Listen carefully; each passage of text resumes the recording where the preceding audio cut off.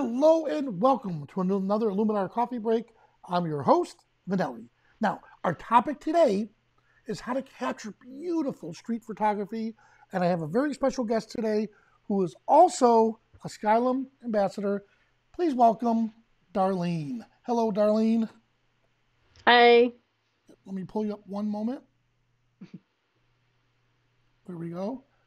All right, 1 second, Darlene. Skype is giving us a little issue. All right, let me pull it up 1 second. Technology's great when it works. Yep. Well, Darlene, while it's right now, you're not. Oh, here we go. I have your screen. Just one moment. And here we are. There we go, Darlene. I got you now. All Yay. right. So, talk to us a little bit about street photography. How do you capture some of these shots you're about to show us are just absolutely amazing, and Sure. it didn't just happen by luck. What did you do to capture them? So I picked some of these images for different reasons. Some of my favorite places for doing street photography are Cuba, India, and New York City, which I didn't select any from for this particular set. But the first one I want to talk about is from Cuba. Oops, that's not Cuba. Got the wrong one. There we go. Now my thing's doing fun. Okay, so first one is from Cuba. How I approached street photography in Cuba, there's lots and lots of things that are interesting there to photograph that are different than our own streets that we might walk at home. Number one is the old cars. Everybody wants to get shots of the old cars in Cuba. So this is one approach that I took that was a little bit different. So I decided I was going to do panning. This is shot on the Malecon in Havana, which runs alongside the ocean front, and people come to just hang out. So I did panning, and I think I might have the information. Yes. So I shot this at a 30th of a second on shutter priority. So when I'm doing panning, I switch to shutter priority, and I probably took about 20 or 30 shots to get one that I was happy with, right? So I change all my settings so that I'm shooting in burst mode. I take a few shots. And the key with panning is you have to move the camera the same speed and direction that the subject is moving. So in this case, the car was moving from right to left. My camera was moving from right to left as I shot, 5 or 6 pictures. And the guy happened to look at me, which is great. So this was my favorite one of this series. But when I was standing on the street, I probably took, like I said, 20 or 30. So panning is a way to do some street photography. You're going to blur the background and get the subject that's moving in sharp focus. So I love to do that with cars, and that worked really well for the cars from Cuba in this instance. Let me get my film strip here. So the other car that I shot in Cuba was a stationary one, which is coming up. There we go. So another typical street. This is more in central Havana. People hanging out on the street. You'll see all kinds of things. You might see a cart selling vegetables and various other things. I'm going to process this one in a little bit as well, but this is kind of just showing the different approaches between, shooting the traffic and the cars in a stationary manner, getting some of the scenery in the street scene and the people and what's going on behind. And you can see this one is actually a taxi, which is really common. Yeah, I like how you capture that, because if you had just taken a picture of the taxi, you zoomed in, it doesn't tell a story. Right. Here, I love all the extra you added to this. And my eye goes right down the street to the people, and you can see, their lifestyle. Exactly. And anybody who's been to Cuba know this is so typical, right? This is super typical Havana specifically. Something else I like to incorporate into my street photography is I look for things that are humorous or interesting, and capturing that moment, right? So you mentioned, actually, when we were off air, we talked about the decisive moment. So anybody that's listening, if you've not heard that phrase before, it was something that was coined by famous photographer Henri Cartier-Bresson. If you're not familiar with that, Google the decisive moment. He actually believed that when you're shooting street photography, and some of his street photography is some of the most famous you'll possibly see. You may not know it's his, but you've probably seen some of his images, like the man jumping over the puddle and so on. He believed that you shoot at the peak of action. So, for example, the man jumping over the puddle is in midair.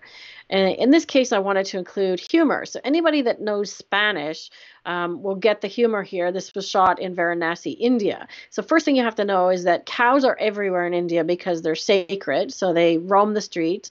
In this particular case, they're tied up near somebody's home, so that's their cows.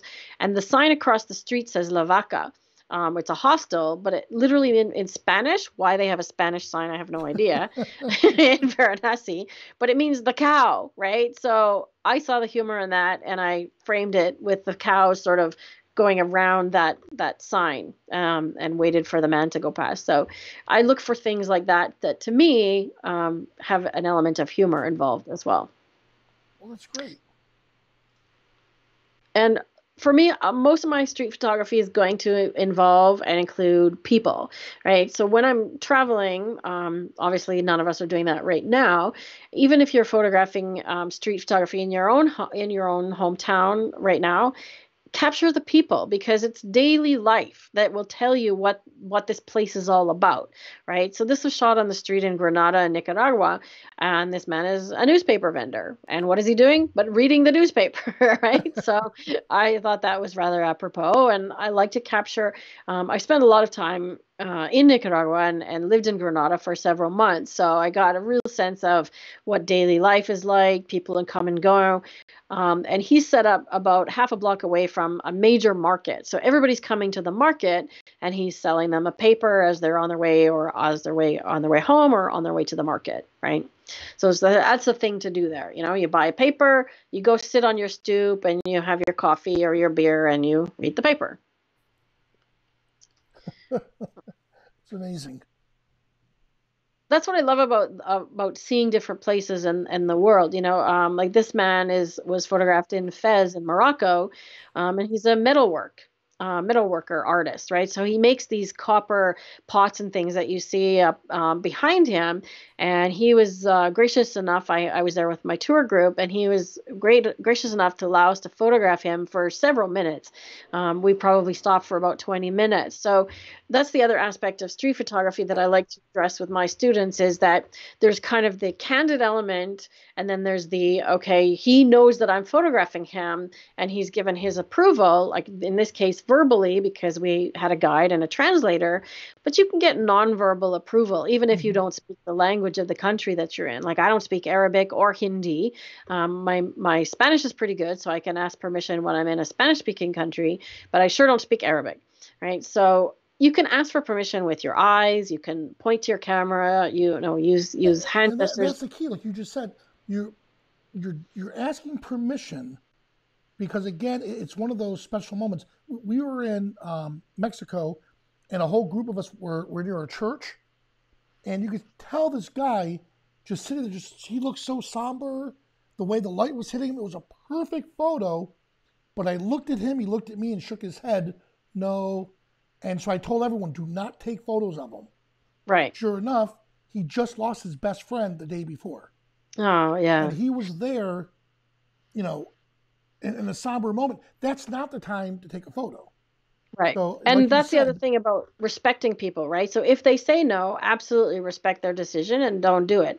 And they might say no with their eyes, they might say no with their hand gesture, like no, no, no, or something other another kind of gesture, right?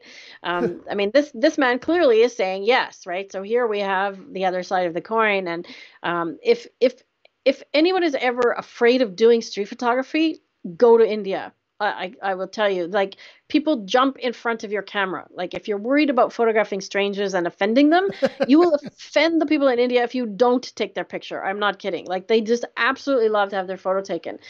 These were some guys that were, at the barber shop, and this guy was sitting there, waiting for somebody to come and have their hair cut. And as we were going by, one of the guys in our group is from England, and he commented on what big muscles he had. So we were all joking about, he was my co-tour leader, and we were all joking about what big muscles, our friend Cav has. And this guy was great in interacting with us. I think he wanted to practice his English too. So that's what I mean by, like, there's people will say, okay, I can use a long lens and photograph across the street and take the sneak shot. right? Or you can get in close and do things like this where you're engaging with people. And I prefer this type of street photography where I get close and I'm engaging with people. And I have another couple of examples of that, where this next one is a lady that we came across that was just sitting in her home, and she was doing some cooking, and she literally, said, come, come, come. Like, she dragged us over to come and take her photo in her kitchen. Right. So she wanted to be photographed, and then she's very happy for us to take her picture. She likes to see it. And I love the interaction and the smile on her face. Like, we made her day by taking her picture. What a simple thing, right, to do. Well, that's awesome. Now, editing street photography, you have a unique, like that car, for example, you have a unique approach to it.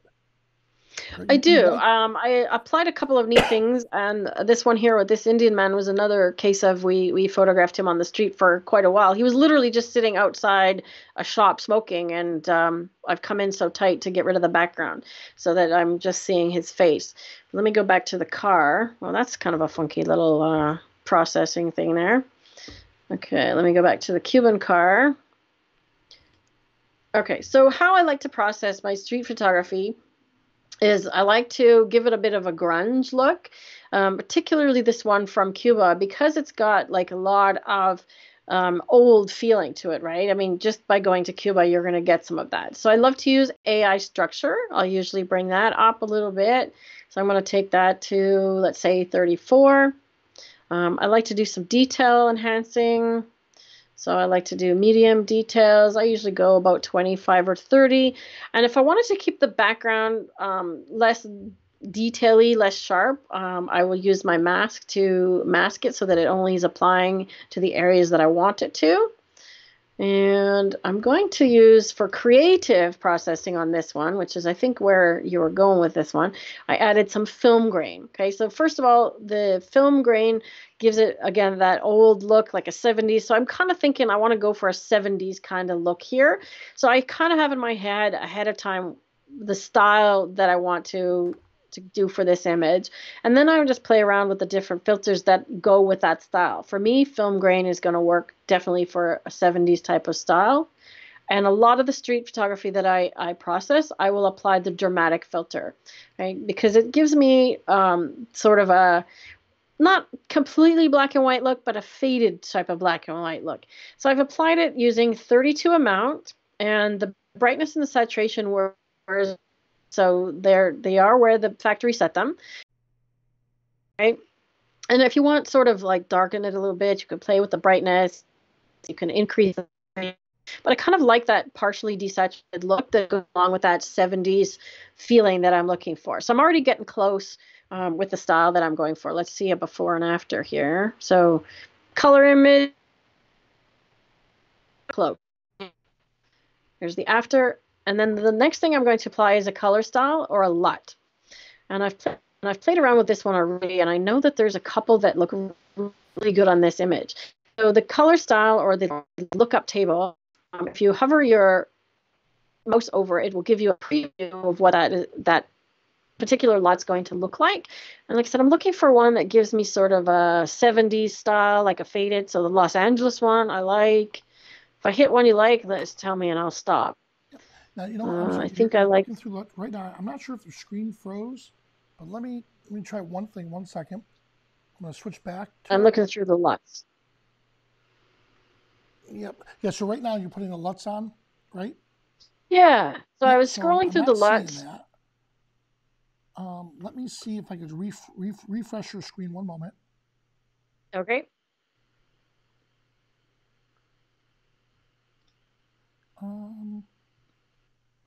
All right. Yeah, could you move your mouse for a moment just so I can see? Oh, there you go. Okay, we got it. Yep, there it goes. Got it? Yep. Okay, so I was scrolling through these different LUTs. The first one I picked was the Los Angeles one, but let's see if there's any others that you like. Oh, I like that. So I love how the LUTs ties everything together. It does. Kodachrome is another one that might work well. My cursor thing is kind of giving me fits. How about let's try Kodachrome. Okay, so Kodachrome is an old film, right? So giving me that sort of lower contrast, lower saturation look. I might even go in here and apply. And the matte look is funky. I like this one because you to apply sort of a color toning or almost split toning in here. I'll increase the matte look and a fade, and then I'll go in here and I'll do a color. So I like sort of maybe like a sepia background, giving it a little bit of a yellow base as well. Let my processor catch up. Okay, so I'm kind of going for that heavily grunge look. It's a little bit more contrast than I want. Let's dial the contrast down. So to me, that looks like something that I would have actually shot on Kodachrome or on an old style film. Okay, so if we like this look, it as so let's save it as from either window, street. Let's call it Kodachrome. Kodachrome look. So I'm going to save that, and then I can apply that to any of my other street photography and have the same style applied to it. So let's take that one once it saves. It's not saving. There we go. Let's take that one and apply it to this one of this guy. Let's see how that looks. So I haven't done any processing on this guy. This is basically the original image. And I'm just going to... We're just waiting for the screen to catch up. There we go. We got it. Got it? Okay. Reading the newspaper. So, reading the newspaper. I'm clicking on the look. And it's applying. I think between Skype and broadcasting. Yes. There we go. Oh, yeah. Oh, wow. Look at that. Right? And now if I want, I can just dial it down right from the look and just scale that down a little bit so it's not so... And what's neat, by scaling it from lowering the amount where you are right there, it takes every tool... Everything. ...and lowers it at the same value. Everything. Yeah, I really like that. And if you go back to your layers, it's actually just doing the same thing here, right? Exactly. So if I'm on my layer, it's giving me the same effect as if I'm dialing down everything, right? So I can go one by one and say, oh, no, I don't want as much grain, or I can just dial everything down, right? Let's see. Let's see what happens if we apply it on this guy. This one I processed a few different times, and I love giving him a really detailed sort of increase the clarity or the haze, because he's got so much character in his face, and I want to bring that out. So I'm going to try the same street look and see how that applies. Catch up. There we go. And it's processing. It's like watching the microwave, right? Yeah, again, it's faster when we're not broadcasting and chewing up precious... Oh, that's really nice. Precious resources. So this one I might scale the dramatic look back because I want him to have a bit more color, and then just do some tweaks. So I might start with the preset and say, okay, I like that, what's happening in some of the areas, but I'm going to scale it back just on this one filter, and I can do that. Or maybe I don't like this particular matte look. I can just undo it or reset it. I just click the little back arrow. Or maybe I want to pick a different LUT for him. Okay. Maybe he needs one of the portrait ones. Let's go down in here under the portrait ones and see what he looks like for one of those. So you can use one of the looks as a starting point and then just tweak it to your liking. Right? Well, that's great. We need a deli one for him. Let's try something like that. Right? The other aspect of street photography that I wanted to just show them as I'll just go back to my thumbnails here, and I'm not going to show each single one, but these men on the street, you can sort of see that there's various different iterations of this shot, and another huge important part of street photography is patience, right? So I started off with 3 guys, let me see if I can make my thumbnails bigger. Started off with 3 guys, and then a couple more guys came, and I was waiting for, this guy to not have his butt in the camera. Then this guy was blocking some of the guys in the back. And the shot that I ended up with was one that I really like. It's one of my favorites from Old Delhi. It's just these guys hanging out, and they're all like looking at cell phones or are hanging at, checking out their cell phone or their text. I have no idea if they're playing a game or anything, but I just like the way they all sort of lined up. But I didn't get that for my first shot. I had to wait and for them to sort of get into place or stop blocking, the others. So when you're doing street photography, I often will find a scene or the lighting is perfect or a background that's interesting, and I'll wait for somebody or something like a bicyclist or a lady with an umbrella in my other shot to come into the scene to complete it. Right? So patience is a huge thing for street photographers. Well, that's great. Let me answer a question that Juan had. His question was about, is there a way to import LUTs in the Luminar 4 so you don't have to search for them, when you want to see them? As of right now, no. What I'd recommend is you could create a bunch of looks with that LUTs in it, your favorite LUTs, and then you just click on that, and now your LUTs is automatically added. But as of right now, yeah, you have to go through each and every one of those. Perfect. So, well, hey, Darlene, thank you so much. I really appreciate you taking your time out and sharing your knowledge on street photography. Hopefully we're able to get back out on the street and back in the world soon and back photographing. You got it. Well, thanks again. Well, hey, Thanks, guys, Vanelli. I'm Vanelli. And by the way, I do want to give a shout out to our partner, Fujifilm. Thank you so much for helping sponsor these episodes. Fuji reminds us, stay safe, stay home, and be creative. Once again, thank you so much for watching our Luminar Coffee Hour or Coffee Break. We'll see you next time.